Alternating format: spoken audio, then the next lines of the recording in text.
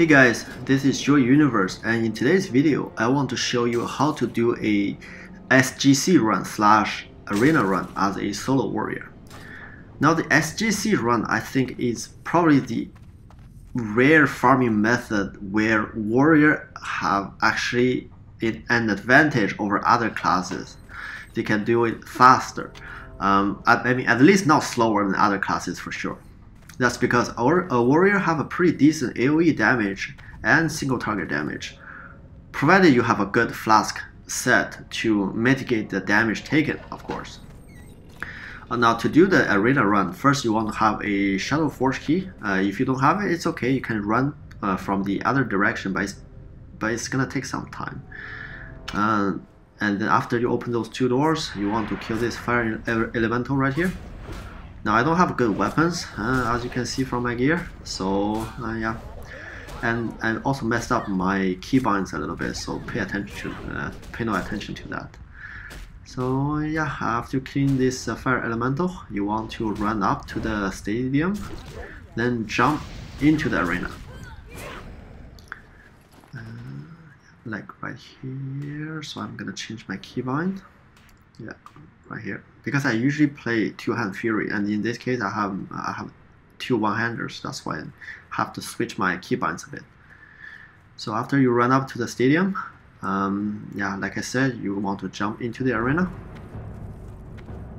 and then as long as you don't step onto the circle in the middle, you won't trigger the event. So you can use this moment to heal up and get ready for the trash mobs that's gonna spawn in just a minute.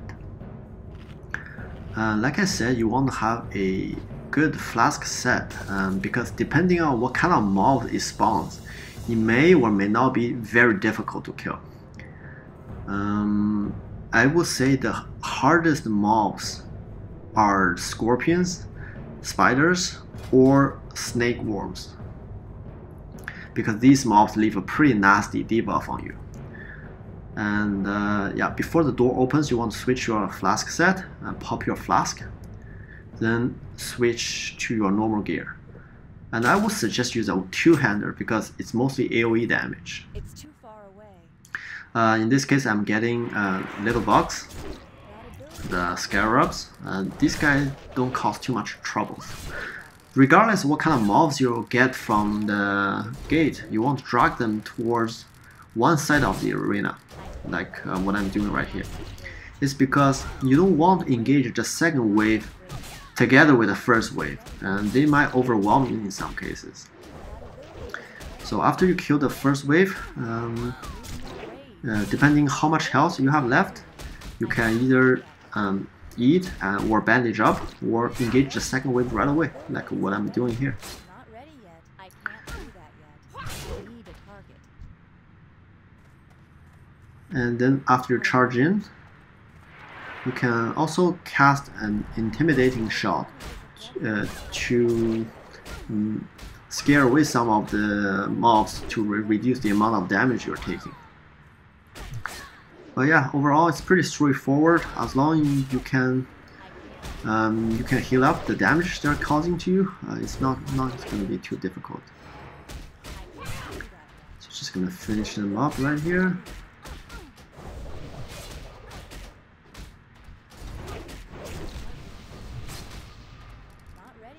And actually, this is the last one.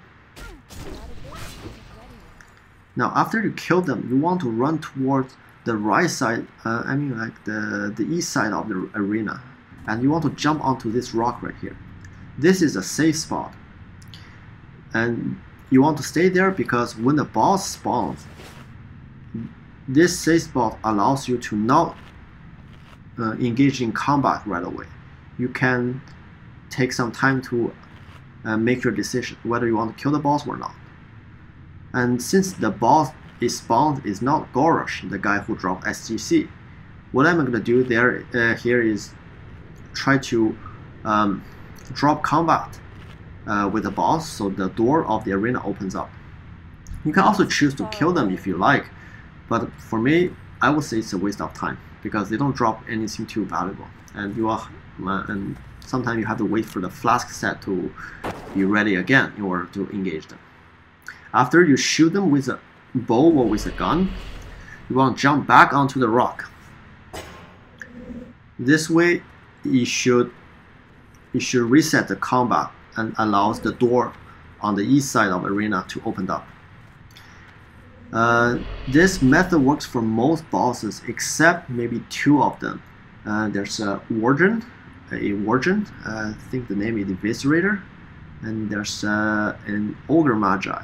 So for those 2 bosses, this method doesn't work too well because they have a pretty relentless range attack. So if you get a Eviscerator or Ogre Magi as bosses, you might want to kill them or die to them and spirit walk back. After you drop combat from the boss fight, the door of the arena will open up. You can run out and run out of the instance. There are 2 guards guarding the entrance of this tunnel.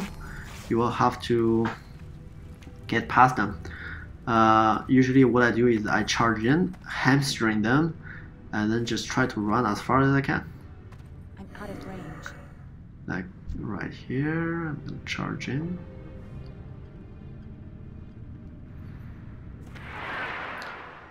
Yeah, you just charge in, hamstring, and try to run towards the exit. Sometimes if you're unlucky, you might drag other patrolling mobs alongside with these 2 guards, like what I'm doing in this video clip. Don't worry, if you get too many of them, what you can do is cast intimidating shot, so you can create some distance from these mobs. For the most part, they shouldn't cause too much trouble, but worst come worst, you can pop a major healing potion or using a life-giving gem. You shouldn't die to these mobs. I don't think so. And once you're out, you can reset this instance until you get a, like you see here, until you get an instance where Gora spawns. Usually an arena run lasts about 6 or 7 minutes. Once you get a Gorosh, that's when I advertise in the world chat to see if there's any potential buyer.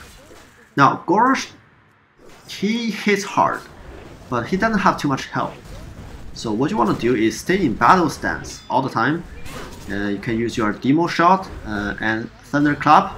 Then you can pop your retaliation, thunder armor, and he will be dead in no time.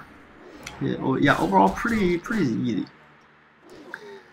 Now in this video clip, I don't have a buyer, which is unfortunate because the SGC drops, which I will have to disenchant. But in the run previous to this run, I think I sold my SGC for about 500 gold. So it depends on RNG. Sometimes you will get a buyer who's very interested in it, and sometimes you don't get serious offers. So that's the nature of the business. So I hope you guys like this video. I'll see you next time. Thank you.